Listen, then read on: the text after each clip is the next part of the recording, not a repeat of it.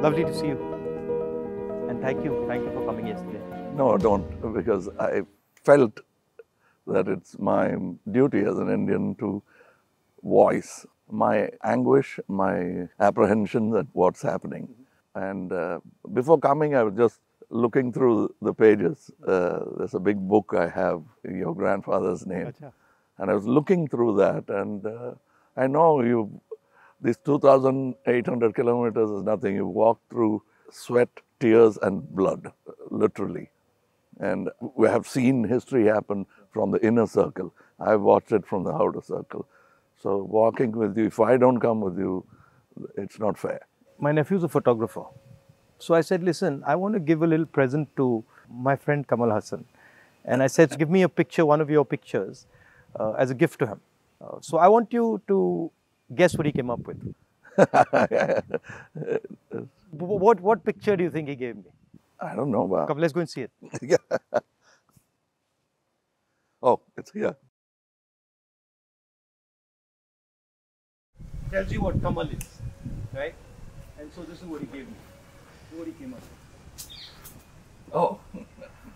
Oh, he shot this? He shot this, and that's for you, because it tells us your approach, your attitude to life, and the fact that you're a great Indian and a great Tamil.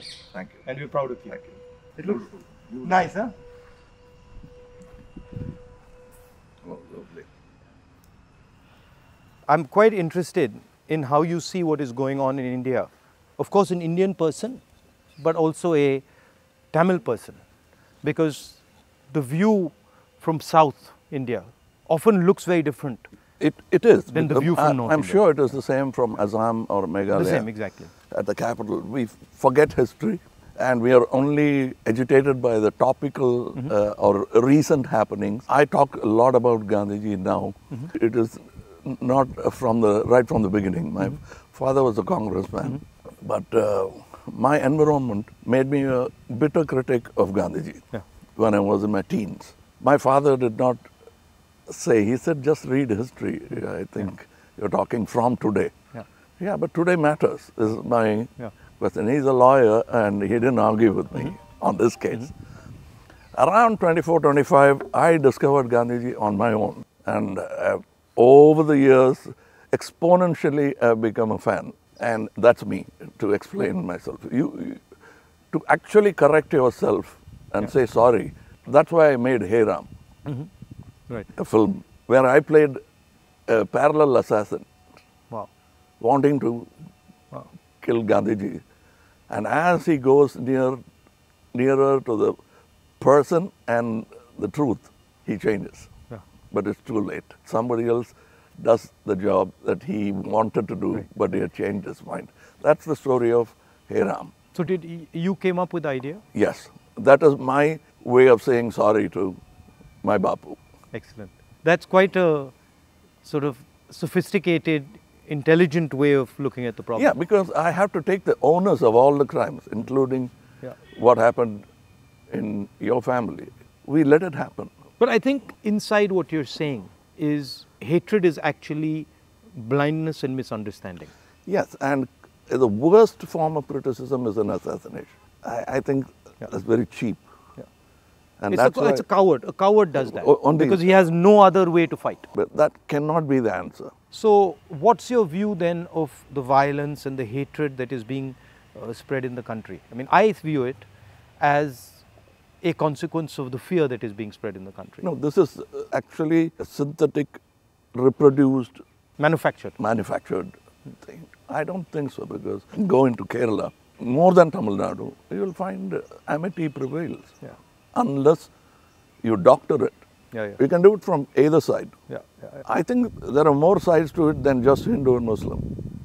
We have to look at all that and understand that this country will flourish only with this plurality. As a person who loves Tamil Nadu, loves the Tamil people, whenever I go there, I try to understand slightly better, what exactly is the Tamil idea, right? And so as somebody who, is looking at it from far, what does it mean to be Tamil? I know that the Tamil language is very important, but what does it actually mean? It means the same as wanting to be a Maharashtrian or a Telugu or a Malayali. We all have a pride, but I must say something about Tamil Nadu. They always feel that it's an island with parochial mindset and language chauvinism. Everybody is proud about their language, but I can tell you, you can go to a village, any village or town, my town, and just stand in the middle of the road and shout Nehru. A dark man will turn around, or you say Bose. Somebody will turn around and he doesn't look anything like Nehru ji or Bose ji. And they'll turn, you'll find Gandhi, many Gandhis. That is the mindset. And at a particular point, they felt there was apathy from the center. That happens every time. It will happen with every government. They are now unhappy with what is happening now. But that's not permanent if you could approach it like you're doing it now. The reason why I want to celebrate your walk is reaching out to the people and lending the ear instead of standing on a podium and lecturing. That's commendable from your side. But my experience when I go to Tamil Nadu, right, is that they express themselves in a very passionate, it's different expression. So if you go to Maharashtra, people show affection, but the way the Tamils show affection is something completely different. I get that feeling when I go there, and I always wonder, what is that exactly? How does it, why such strong affection or strong expression or so passionate? It's part of the culture. It's a very old culture, and they've seen wars, they've seen battles, they've learned a lot from Jainism, Buddhism. It's a mixture of everything. That kind of affection was enjoyed by Kamaraj, MGR, all those leaders. They are moved to tears, laughter, screaming when they see the man of the... I think around the country it's like that, with variations. And also the Tamil language is very important to them. Yes, I think even non-religious, godless people celebrate Tamil and worship Tamil. So you said you've got, you're doing this fashion business, and so you know a lot about what is going on in the rest of the world. How do you see the United States, China, these countries? Where do you see India's place in all this? Nowhere less than them, but we should walk the talk. Like you're doing, every Indian must walk the talk. I want to be, or simply resigning yourself to calling it a third world country. You can't do that anymore. That's blasphemy. And you said in our earlier discussion that production has a lot to do with it. The ability to produce something and sell it outside India, not just in India. We can't have a toddy mindset because you can't bottle it. It has to be had then and there. We are in G20 not because of one government, successive governments. And whatever good they could do, that has accumulated and come to this day. So we are aware of that. And you were talking about China. I want you to say more. The security of the country, both internal and external. Your opinion on it. I was speaking to some ex-servicemen the other day, and I was mentioning to them that security today in the 21st century, it's not good enough just to say, okay, what do our borders look like, right? Because security today has become a holistic thing. You don't necessarily get attacked from the borders. You can get attacked from inside. You can get attacked by cyber weapons. You can get attacked by, use of your media. So in the 21st century, one has to have a global view about security. And that's where I think our government has completely gone and miscalculated. We constantly hear about what is going on the border. And the fact of the matter is that China has taken 2,000 kilometers of our territory, square kilometers. And frankly, we haven't said anything. The Prime Minister hasn't said anything. The military has clearly said that they're sitting in our territory, but the Prime Minister said nobody has come. This sends a very clear message to China. And the message is, we can do whatever we want, and India will not respond, right? And in fact, in some of the conversations that they are having with our military, they're actually making the statement that, look, your Prime Minister himself has said we are not in your territory. So what is the conversation about? So that's one aspect of it. Yeah, to them it will look like we are whistling in the dark to allay fear. Yeah. No, Looking out somewhere no, else. imagine if you are the leader, right? And your forces and my forces are negotiating, and your forces are coming and saying you're in my territory, and then I say no, but your leader has said we're not. So it destroys the entire negotiation position of India. Yes. Right? So that's one aspect of it. The second aspect of it is how conflict has been transformed. And conflict has been transformed because earlier you fought on a border, now you fight everywhere, right? So you fight by shutting down power stations, you can fight by attacking the railway system, you can fight by militarily attacking, you can fight. And the oldest trick is to contaminate border. Yeah, so you can do that. So the single most important thing in the 21st century is that a country has internal cohesion, that there's harmony in the country, that people are not fighting, that there's peace in the country, and the country has a vision. The point is not going to war, right? The point is being in a position where you cannot be attacked.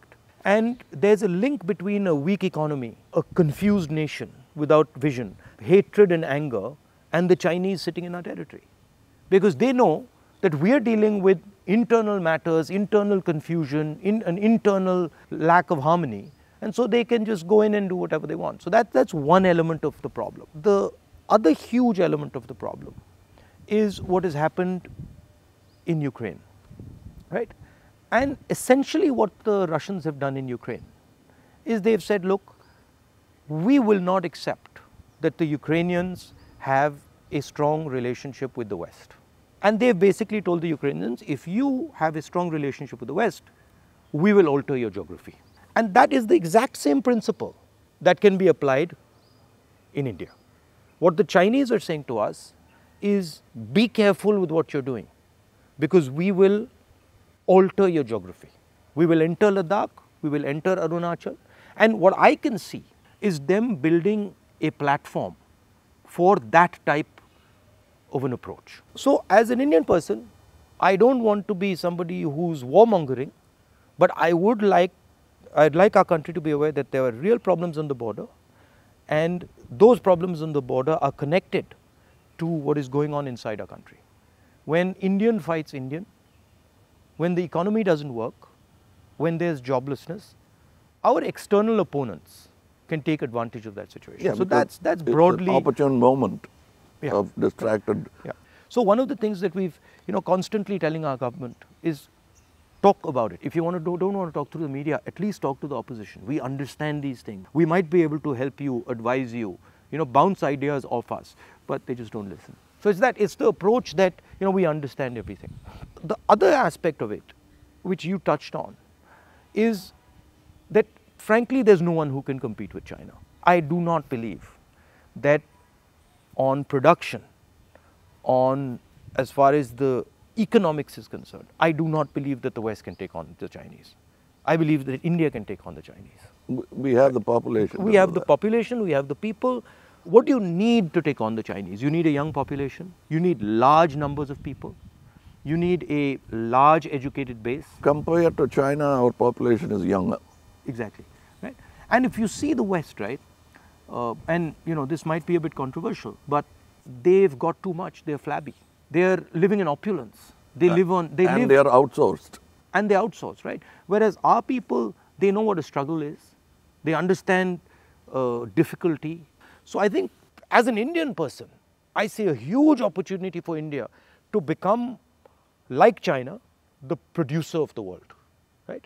And of course, the West has a space, which is high-end manufacturing, high technology, etc., which they're very good at, they'll dominate. And we should try and challenge them on that. But I do not think they can compete with China on the large-scale manufacturing, blue-collar work. And I think that's the tragedy, that we are walking on these streets, you walked with us, and all our children are saying we are unemployed, when in fact we could have huge amounts of employment through our agricultural system, through sort of manufacturing. The constant neglect of agriculture is disgruntled many Tamilians. They're voiced, they came here, they didn't even get an audience. Yeah. India has skills, and it has skills everywhere, right? I always say that the next Satyagraha is the skill set development for India. Right. Because making thousands of lawyers who won't get a job, thousands of engineers Exactly. who won't find a job. Instead, if you develop their skills, they can have their degree but pursue their passion. Instead of me talking about other subjects generally, let me talk about where I come from, the film industry. But the number of training facilities, 200 jobs in a film, and there's no ITI for that. So what it is, right, is actually a disrespect of skills. You will not respect the person's skill and then say, okay, as the nation, how do we empower this person's skills? So I gave you the example of Bellary, right, which is the jeans capital of India. Now, Bellary should be exporting jeans to the rest of the world, should be exporting different types of jeans, should be innovating on jeans. Right? Bellary has been shut down because of demonetization and wrongly applied GST. And you've literally taken a hub which could challenge the Chinese across the world in making jeans, and you've destroyed it. It used to have 4.5 lakh people working there, it now has 50,000. Like something like what you're doing with Khadi, right? I mean, who would know that that's a Khadi jacket? Nobody. Right? More than the publicity of it, the reach of it. Exactly. And Americans are loving it. And then you got the history of Khadi, right? Because if you start to say, well, this is Khadi from the Indian freedom movement, this is made by Indian people by hand, this is what fought a superpower, you can make a beautiful story out of it. Yes. Yeah. And it's not done in a modern factory. Yeah. It's done by people sitting in villages and handmade. Exactly. You know, I'm very happy and honored to be sort of partnering with these people who've been neglected. They're almost on the verge of closing down and going back, thanks to GST. So how many people now are working there? We have started, we have not started a full-fledged tailoring system because we only have 12 outlets and we can supply with a number of tailors. But the number of weavers are many. Right. They are in Telangana, Karimnagar. We are sourcing it. We are going even to Kutch and other places so that we can bring India together. So that's it was very nice. It was very nice of you to come, I must say. I with all the situation and the BJP and sort of the ability they have to coerce, I think it's also a brave thing. That's why I think that's why he gave. He came up with that idea of the picture. It's not easy. I'm glad he thinks of me that way, but I still remember the speech by Gandhiji when he said, "Shake the lion's mane," for which he was incarcerated. So we have the strength and ability. But I'm happy that you're meeting people, practicing jujitsu, walking miles and miles and miles. It's nice. And because you're doing exactly what Gandhiji did, to understand the nation before fighting for it. No, it's quite a fantastic experience. I remember walking from Tamil Nadu into Kerala. It's completely different. Yeah. And as you said, it's changed, but then it's the same. So there's huge commonality and then there's huge difference. That's the individuality of it. That's the plurality that we should not lose at all. Yeah. And I think a lot of what we traditionally have is also the artisan, the small and medium person, the little clusters who have huge skill, but they are sort of hidden away, hidden treasures, so to speak. Yeah, I think it's very important that a government in position should bolster like farmers during the Gaja calamity. For them, after some time, party affiliations don't matter. The calamity that they're facing is the pain is the most important thing. It doesn't matter. And politicians always go and talk about the next election. And their trajectory is towards that, and that they don't like. They can't tend to take their eyes off it, politicians. I find that. And I get criticized a lot, sometimes, where they're like, oh, he's not election centric. I mean, I think of course, one has to fight elections, one has to be in politics, one has to take them seriously. But there's also another role of people.